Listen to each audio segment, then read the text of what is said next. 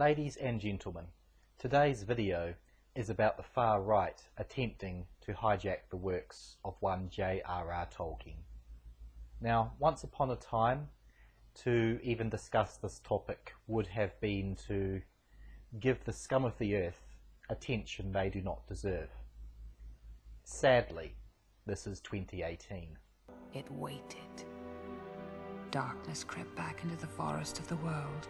Whispers of a nameless fear.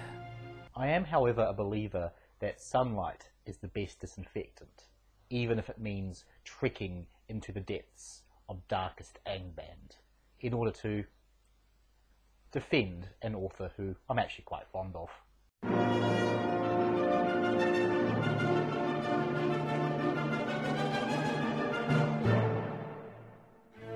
Listen, long-famed ring lords, to the tale of how this first came to be.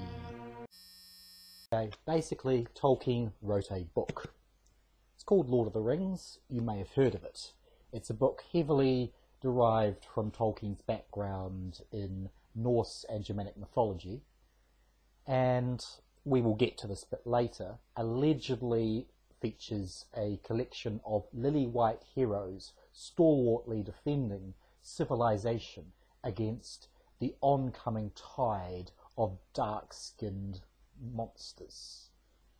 In light of this, as I said, we will address the truth of the matter later.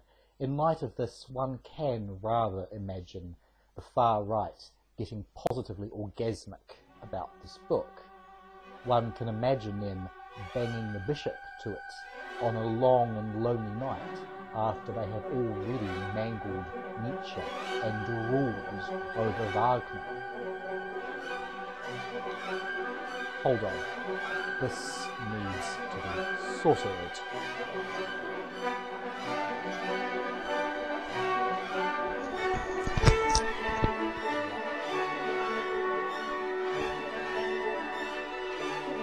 Now, where did I put my rifle? Oh, there it is.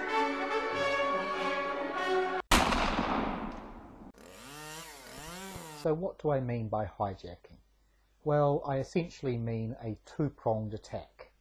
The first prong of their attack is they try to smear J.R.R. Tolkien to make it look like he's one of them. Why do they do this? Simple. J.R.R. Tolkien is popular, and they are not. Fact is, nobody likes the far right. Nazis. I hate these guys. Because at the end of the day, despite all their prattling about being the saviours of Western civilization, fascists are just a bunch of thugs and nitwits and people who get off on others' pain. But wait, you say, surely if fascists are so weak and pathetic, why on earth do they seem to be doing so well at the moment? Why do the forces of darkness seem to be advancing?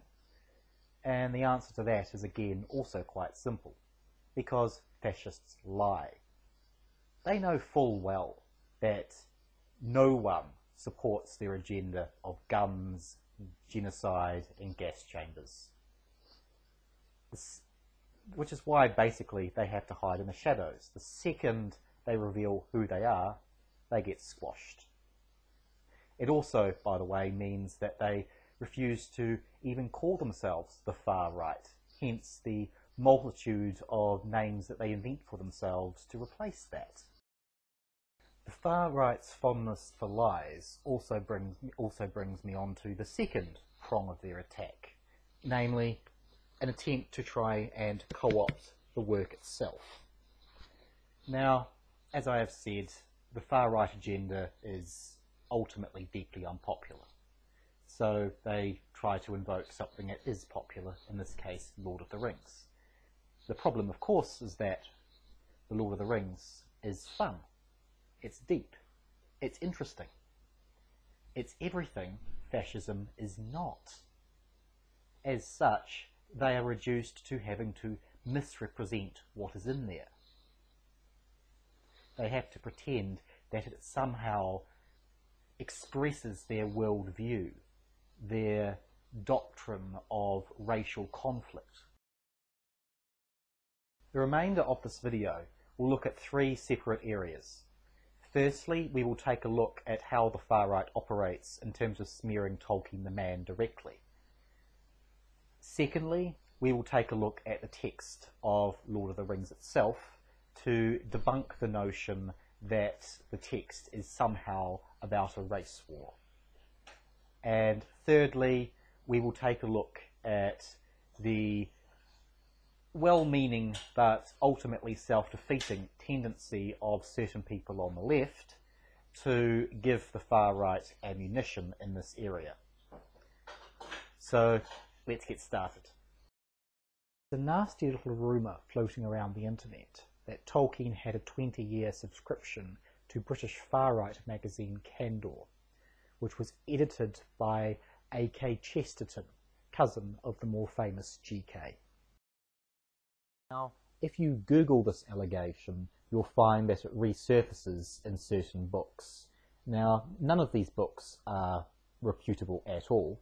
They are all written by the far right, for the far right, and even the tamely titled Tolkien and Politics is nothing of the sort. It's simply a fringe publication put out by social credit nutjobs trying to claim Tolkien as one of their own.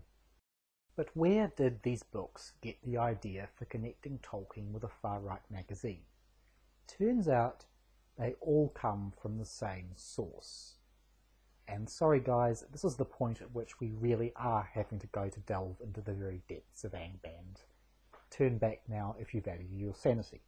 It turns out that the source is an article by one Stephen Goodson, writing for Spearhead magazine in August 2002. Spearhead magazine was, until 2005, the mouthpiece of British neo-fascist John Tyndall and his associated National Front and British National Party allies. Goodson is a Holocaust denier and Hitler admirer, leads South Africa's abolition of income tax and usury party, and claims to have picked up Tolkien's collection of Candle magazines from the editor's old secretary in 1997. Now, at this point, you could be forgiven for just screaming, "This is bullshit." Some South African neo-fascist has got himself hold of some magazines that allegedly once belonged to J.R.R. Tolkien, and British neo-Nazis have then gone and ran with it because, well, it provides them with validation. And you would be right. It is complete and utter bullshit.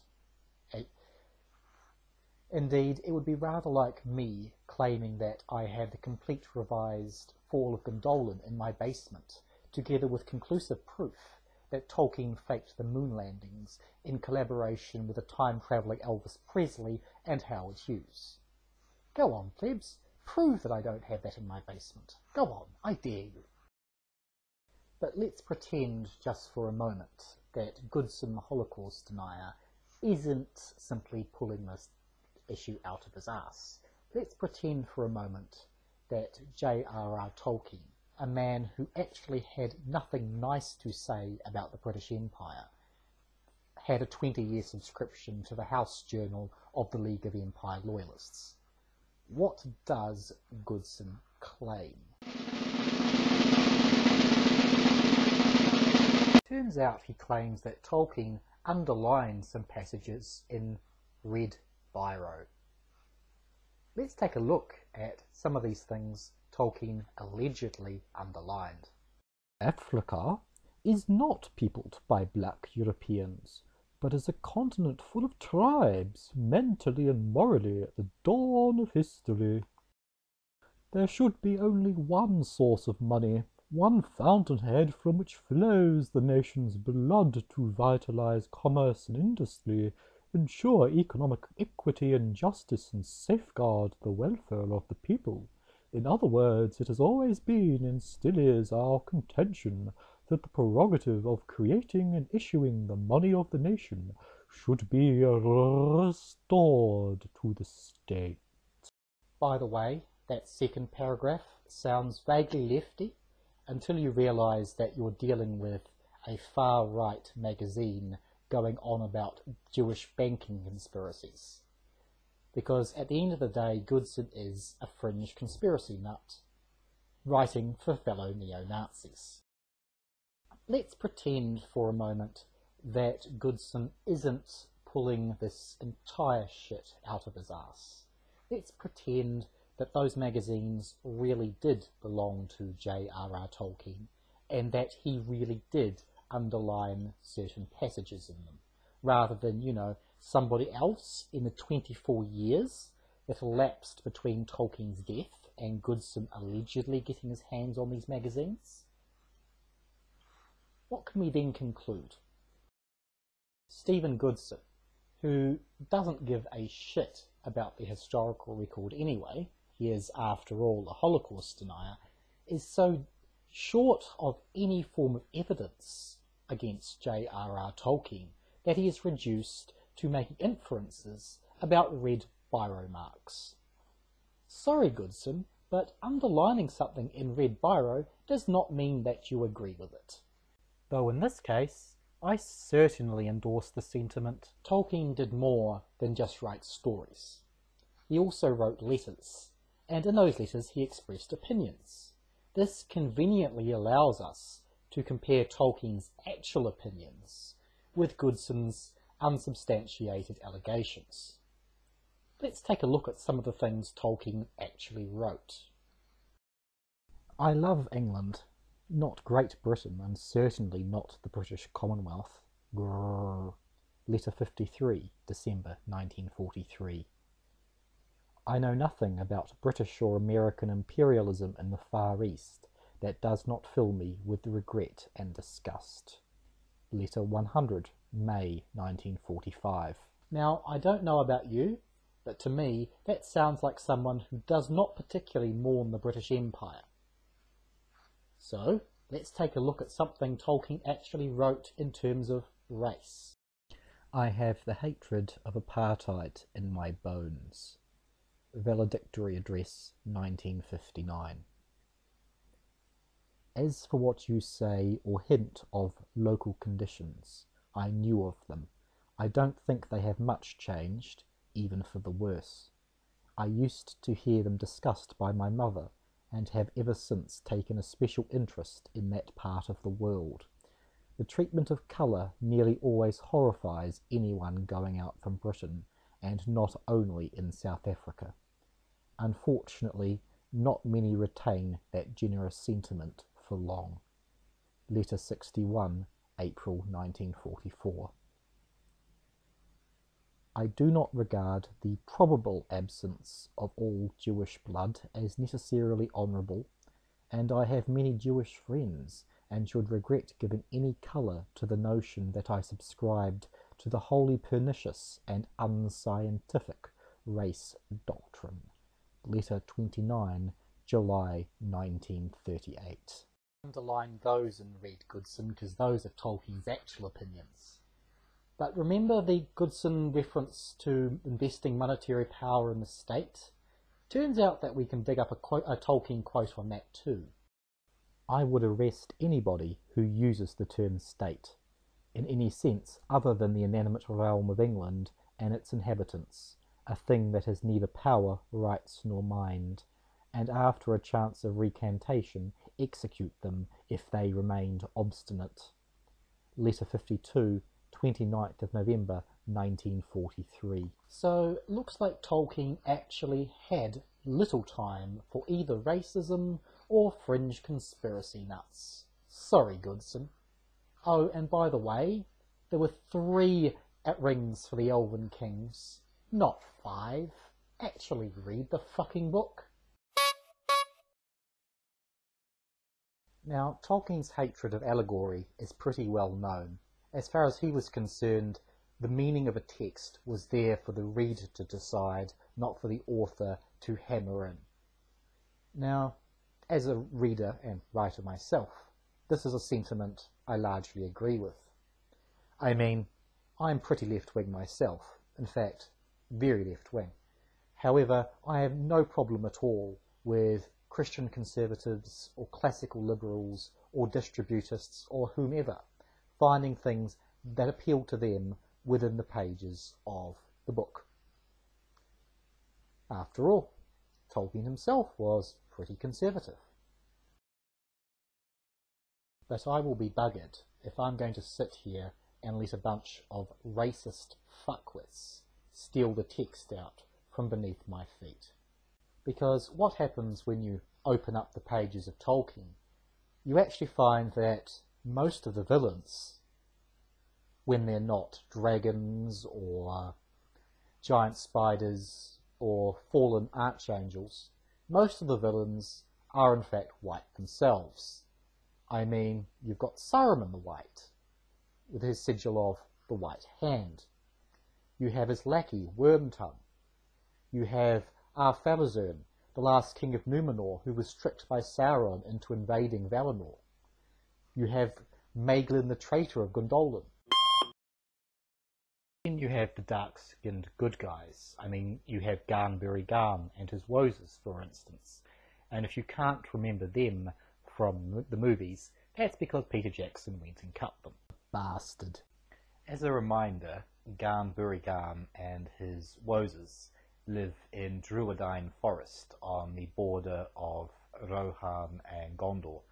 Now, the Wozers have essentially endured 500 years of harassment, of being hunted like beasts by the Rohirrim, and unsurprisingly this has created a fair amount of historical animosity between the two peoples. However, there is one thing that Garnbury Garn and his people hate more than the Rohirrim. It is the orcs. And essentially what you have in the case of Lord of the Rings is a common enemy. The Rohirrim and Garn do a deal.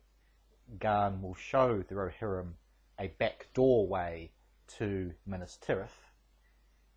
In return, the Rohirrim will promise to leave Garn's people alone forever after. And it's a deal both sides keep. Garn helps the Rohirrim get to Minas Tirith, and the rest is history. The good guys win the Battle of Pelennor Fields, and for their part, the Rohirrim agree to leave the Wozers alone.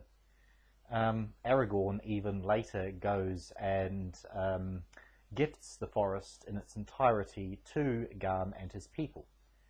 All told, it's a quite heartwarming story of interracial collaboration in the face of a common enemy. When you stop to think about it, it's almost enough to make a fascist's head explode. Wait, you say, aren't Sauron's hordes dark-skinned? Well, for starters, the orcs, straight out, aren't human. And if you think they are somehow a metaphor for dark-skinned people, I refer you to the previous comment about Garnbury Garn, because Tolkien was perfectly capable of writing dark-skinned people as, you know, dark-skinned people. The Lord of the Rings, as Tolkien said time and time again, is not supposed to be an allegory. More complicated, however, is the issue of Sauron's human followers. For instance, the Haradrim are quite clearly mostly brown, versus the good guys, the Rohirrim and Gondorians, who are mostly white. To which I would make 2 points. First point, there's actually a very famous scene in the book where Sam Gamgee encounters a dead Haradrim soldier that has been killed by Faramir's bunch, and Sam actually thinks to himself about whether, in fact, this dead guy was indeed truly evil, or whether he was literally being forced from his home against his will to travel hundreds of miles to die in the name of Sauron's service. Now, it's quite an interesting scene because I think the implications that Tolkien is making very much lean towards the second interpretation, and that ultimately people in Middle-earth will get along just fine at a cultural level, so long as there is no manipulative fuckwit messing shit up. Second point I would like to make is what happens if you go and read the appendices. Now, yes, I am invoking geekery here, but I believe that the appendices can certainly shed some light on what is actually going on in Lord of the Rings. Specifically, the fact that the Haradrim and others kind of have a point. You see, whereas the Dunlendings and the Woses have been screwed over by the Rohirrim for some 500 years, the Haradrim and the Easterlings have been screwed over by the Gondorians for thousands of years. Recall that the Gondorians had a succession of kings called South Conqueror or East Conqueror. Because never forget that Gondor is the last relic of what amounts to a brutal colonial empire. The Númenórean Empire, and Tolkien does not mince words here, the Númenórean Empire was slave-based. Númenor came, took slaves, dragged them back to Númenor, and operated their society on that basis. That is not a very admirable society. And, dare I say it, when Sauron comes along, and thoroughly and sincerely, of course, tells the Easterlings and Haradrim, hey, this is your one big chance for payback, the Haradrim and Easterlings are going to jump at the chance, just as the Dunlendings jump at the chance to help Saruman. And again, they kind of have a point. You can kind of understand where they are coming from. The other point that you will find if you read the appendices is that several hundred years earlier, Gondor itself had a quite vicious civil war called the Kinstrife. Now, this was essentially a conflict between people who thought that interracial marriage was fundamentally problematic, that Númenóreans should not be interbreeding with the local population. The other side thought that interracial marriage was just fine, that there was absolutely no issue with Númenóreans, breeding with other people. So there was a civil war over this. And what was interesting is that, much like Harry Potter, the blood purists are portrayed explicitly as the bad guys. They are tyrannical usurpers who commit murder and are eventually driven out to hang out with the other renegades in Umbar. By contrast, the Númenóreans who thought that, interracial marriage is just fine, are portrayed as, you guessed it, the good guys. So, in short, the Lord of the Rings is, quite explicitly, perfectly fine with interracial marriage. What can we conclude out of this? Simple. Tolkien was not writing a race war. Now, I've gone into some detail about, the far right, attempting to co-opt Tolkien for its own purposes, and the way in which the actual material itself conflicts radically with what they are trying to do. However, at the end of the day, this attempted co-option by some fringe nutters would not register on anybody's radar. It would be simply ignored were it not for the assistance they get from well-meaning but rather foolish people on my side of the fence, the left side of the fence. You see, there exists a certain type of political radical who seems to think that popular culture, books, movies, or what have you, exists to parrot back the moral righteousness of one's own moral position, which is obviously problematic. This means that it is now quite popular in certain circles to bash Tolkien's treatment of racial and political issues. A good example of this can be found in the accusation that Tolkien's dwarves are an anti-Semitic stereotype. Now, time is ticking, but I will emphasise that Tolkien's dwarves are fundamentally Norse in conception, right down to their names being taken from the Elder Edda. Tolkien was not intending his dwarves as a commentary on Jews. Yes, in some interviews in later life, he did draw parallels between his dwarves and the Jewish people, but in those cases he was primarily thinking of the dwarves as having lost a homeland, of having kept an ancient private language. Tolkien was first and foremost a language nut. Tolkien was not thinking in terms of nasty anti-Semitic stereotypes. And quite frankly, the analogy should not be pushed very far at all, because the dwarves in The Hobbit eat pork. You know, these are not particularly kosher dwarves. Insofar as we know about Tolkien's generalized views of the Jewish people, we have surviving letters from, for example, 1938, where a publisher from Nazi Germany wrote to Tolkien asking him if he had any Jewish ancestry. Now, Tolkien himself had very little time for the Nazis, as you can probably guess, so basically wrote them a new one. In the event, The Hobbit, which was the book in question at the time, remained unpublished in Nazi Germany. It did not arrive in Germany until after the war. And I think it's worth perhaps quoting a lovely little comment that Tolkien made during the war itself. I have in this war a burning private grudge, which would probably make me a better soldier at 49 than I was at 22 against that ruddy little ignoramus Adolf Hitler. Ruining, perverting, misapplying, and making forever accursed that noble northern spirit, a supreme contribution to Europe which I have ever loved and tried to present in its true light. Letter 45, 9th of June, 1941. Take that, Nazis. You ruined something Tolkien loves, and he hates your guts for it.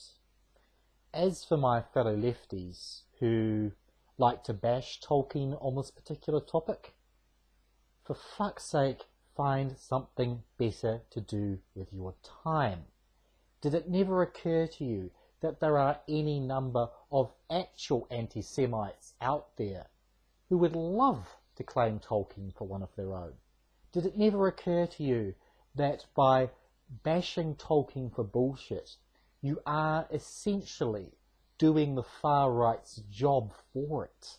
Speaking of the left being useful idiots for the far right, Michael Moorcock, fantasy author and anarchist, liked to get attention by calling Tolkien a crypto-fascist.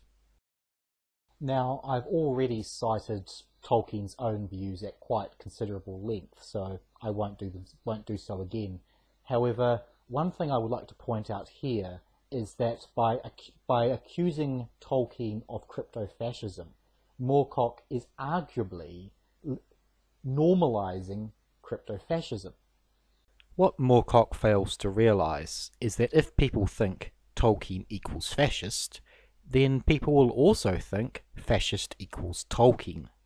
Suddenly, the far right gets to claim credit for the wonders of Middle-earth and all the respectability that comes with that. Never mind Tolkien himself rolling over in his grave. If we as a society cede popular culture to sinister forces, if we allow these fuckwits to co-opt, popular culture, then we as a society are essentially allowing some very dangerous ideas to become completely and utterly mainstream. Moorcock here isn't merely wrong, he's actually being completely irresponsible. Now, this is not to say that Tolkien did not have his share of embarrassments over the years. The guy, at the end of the day, was human, and calling him up on the stupid stuff he said, or wrote, or did, that's perfectly fine. Though you're probably not going to change his mind very much, seeing as he's been dead for 45 years. What I would suggest, however, is that going around flinging words like crypto-fascist or anti-Semitism willy-nilly has the quite severe potential for backfiring. There is only one lot of people who will benefit from the normalisation of racism. Remember that fascists, the real ones, not the ones living in Michael Moorcock's head, are perpetually trying to validate themselves and their sick belief system. It's their only way out of the gutter, and they will latch on to anything popular in an effort to try and make themselves appear normal and respectable. We can't let them do that. Don't give them a sniff. So Tolkien hated racist fuckwits and had nothing to do with them in his own lifetime. He did not subscribe to far-right magazines, and he did not believe in bizarre and incomprehensible conspiracy theories involving Jewish bankers. His work, of course, is heavily rooted in Norse and Germanic mythology, and he absolutely hated Adolf Hitler for what Hitler did to that mythology in terms of using it for such despicable ends. In short, none of this should actually be an issue. The fact that it continues to be an issue is simply because the far right keep, of course, trying to hijack Tolkien, and quite frankly, the far right, as far as I'm concerned, need to be fought at every opportunity. But just as worryingly, because of certain sections of the left keep trying to do their best to help the far right achieve its aims. For God's sake, people, grow a brain. My own personal advice, simple. Don't believe the lies, and don't enable the fuckwits. So, thank you very much for watching, and until next time, this is Fleer from Nart. Do you think you are kidding?